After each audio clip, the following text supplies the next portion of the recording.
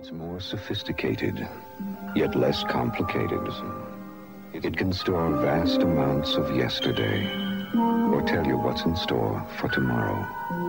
It can draw a picture, or it can draw conclusions. It's a personal computer from Apple, and it's as easy to use as this. Macintosh, the computer for the rest of us. The power to learn, to communicate, to imagine, to create. The power to be your best.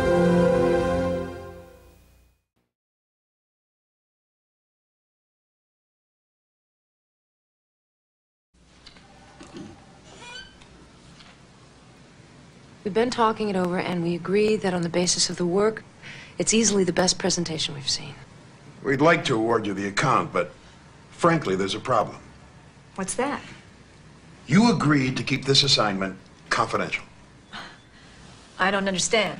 Obviously, you brought in freelance artists, typesetters. You might as well hold a press conference. Hold on. All the work we've shown you was done by the people in this room on a computer.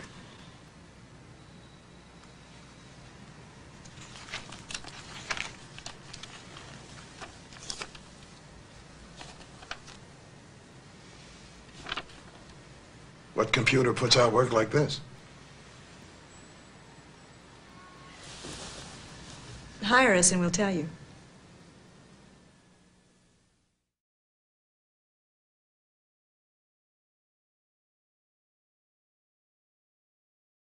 Introducing the first portable computer you already know how to use. Excuse me. It's my computer. I seem to be having trouble. I know nothing about computers. I'm sorry. I don't know anything about computers either.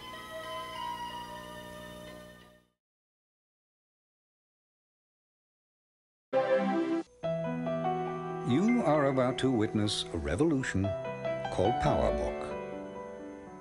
It will let you run MS-DOS software. It will let you run Macintosh software.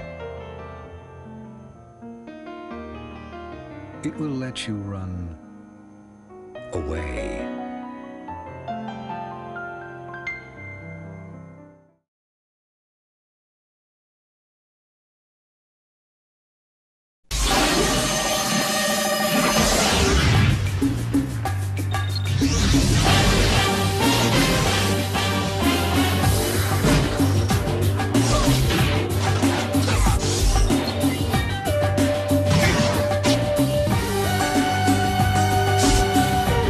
After you see the movie, you may want to pick up the book.